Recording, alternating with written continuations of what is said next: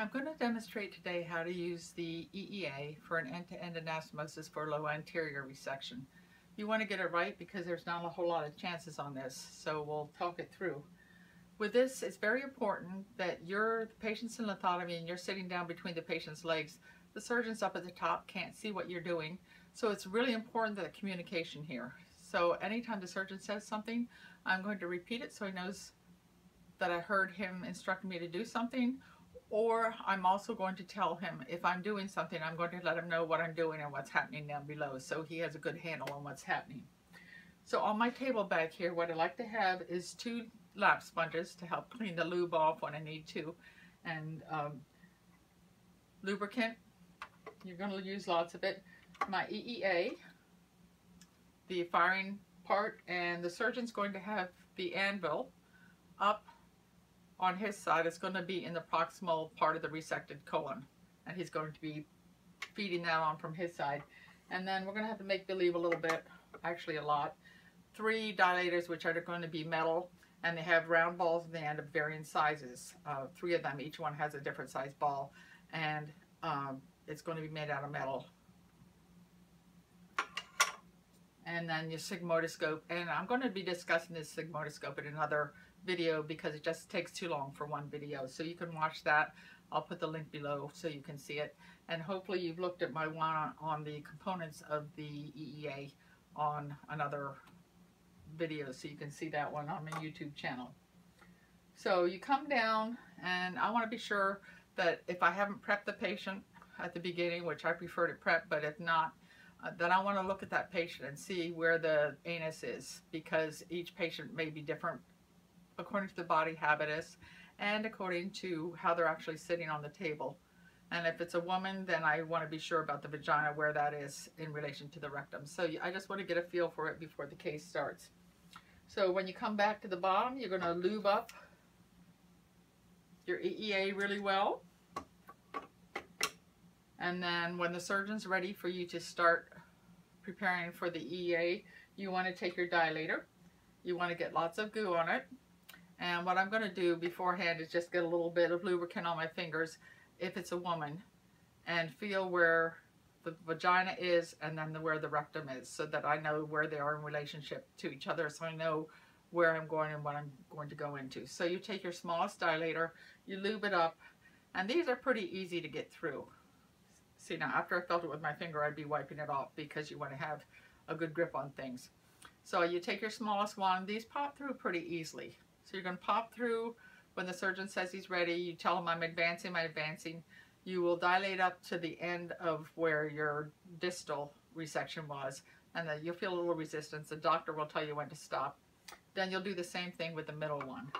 And I have never had to use the largest one to dilate. Usually this one's a 28 for the EEA, and that's what I see as the normal size that almost every surgeon uses. So you usually use 2 of those. And now I'm ready to put in the EEA.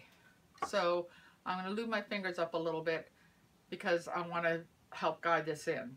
So I lube my fingers up. You don't want to use, you may need to dilate the anus a little bit, but you don't want to use more than 2 fingers, because if you dilate it up too much, then the patient's going to have incontinence. So I put my 2 fingers just to be sure where I am and guide it in. It's not going to go in with your fingers there. So when I'm there, pull my fingers out, dry them off. And now this is flat on the end, so it's not going to go through as easily as the sizers did. So you're going to feel it. You want to keep this up with the green side up at all times. You want to make sure that the trocar is all the way in, which is righty-tighty, lefty-loosey, so all the way in. And then you have to know the anatomy. So the rectum comes up, the sigmoid's across this way, not completely straight, and then the left descending colon is this way. So you're going to be going according to the anatomy, and if you want to just look at an anatomy book and just refresh yourself on it. So when it's time to go in, you push a little bit, and sometimes you have to play with it a little bit. Try it again if it doesn't go in the first time, but usually if you go with a little downward motion, you're going to feel the resistance, and then you're going to feel it pop through. Once it pops through, then it's usually a lot easier. So now you're going to advance it, and you tell the surgeon, I'm advancing.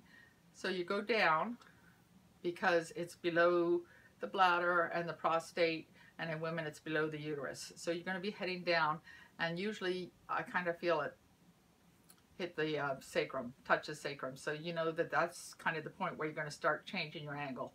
And remember, it's on like a lever, fulcrum, so whatever you do on the outside is the opposite on the inside.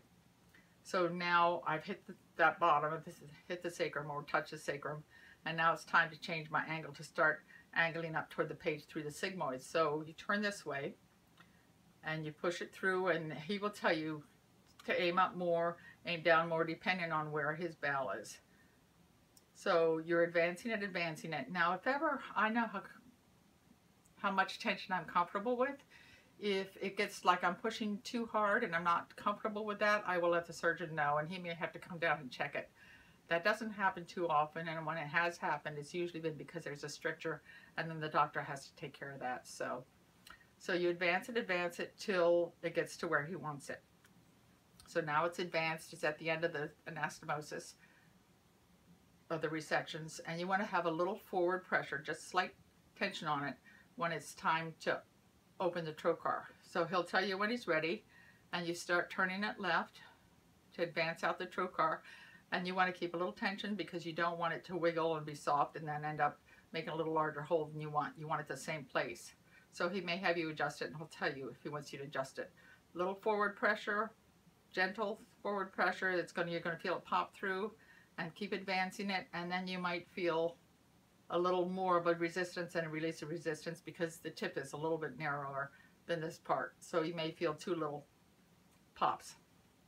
Now from his end is going to take that anvil, which would be straight because it wouldn't have been fired, and he's going to put it on, and I'm going to be quiet for a minute so you can listen to it.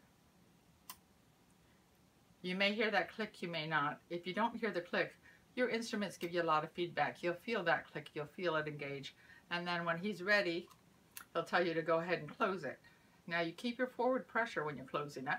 Now I'm turning it right to bring it down. And what you're going to feel is the bowel will telescope in here a little bit as it's being pulled back. So you're going to feel that little bit of resistance, which is why you want to keep a little bit of gentle forward pressure to help prevent that from telescoping too far in and then having the staple line be a little bit different from where they wanted it. So you're going to keep closing it, and eventually you're going to feel a little pop when that bowel levels itself out and stops telescoping. So you're going to keep closing it. This anvil here is going to be closing. You keep closing it, and then when you get the green in the window, you tell the doctor, I have green. Then he knows it's time to fire it and that you're ready, and he's happy with everything. He may be adjusting it here as you close it. And then when it's tight and you have green in the window, that means you're all the way down and you're ready to fire.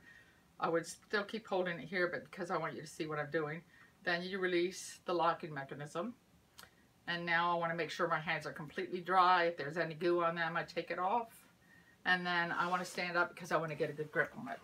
So I would stand up, tell him ready to fire, and when he tells me to fire, grip it with both hands. You want one clean squeeze that will make the staple line nice and clean and neat. You don't want a jagged cut, so you want to be sure you're in a good position to give it a good squeeze. So you say ready, and then you fire it. You hear that click? When you fire it, some of the surgeons may want you to hold it for 10 seconds, and you just say how long you want to, can I let go now, or he'll let you know when. And then you release it. The next thing you do is put the safety back on. Now you're ready to open it, and that's what this here tells you, to turn it 2 complete turns to open it, to release it. So 2 complete turns is 4 of these, and the new ones now have a click so you know when to stop. So lefty-loosey, 1, 2, and that's 1 turn, 3, 4, and that's 2 turns. You heard that click? That's the click that you're going to hear. Now you can see it's opening up now that I can bring it out. You don't want to do any more than that 2 clicks. And I'm going to sit down just so you can see me. You don't want to do any more than that 2 clicks because you don't want this to come loose and end up in the bowel, and then you'd have to do another resection and you'd have to fish it out. So you don't want to do any more than until you hear that click. So now you have it. This is on the one side of the anastomosis. This is on the other. So some gentle pressure. You're going to have a little resistance as this goes through the staple line, and then you'll feel it pop out, and then at that point you can just pull it out and you're done with your resection. Now you're ready for the sigmoidoscope, and that will be in another video, because you want to test and make sure there's no leaks. But the one thing you do want to check now is you have rings of tissue. You should have 2 complete rings from the proximal and distal side of the resected bowel, and you want to make sure that those rings are thick and full, if there's not any area that is thin or absent. So that's why you want to keep it on here and look and see if the rings are good. You want to keep it in this position, because then you would know where it was thin in relation to where it is on this. And what I usually end up doing is I look at the rings, but then I will usually hold it up and show it to the surgeon so he can also look at it and assess it. And then you go to the sigmoidoscope to do the leak test to make sure that you don't have any bubbles. And we'll talk about that in another video.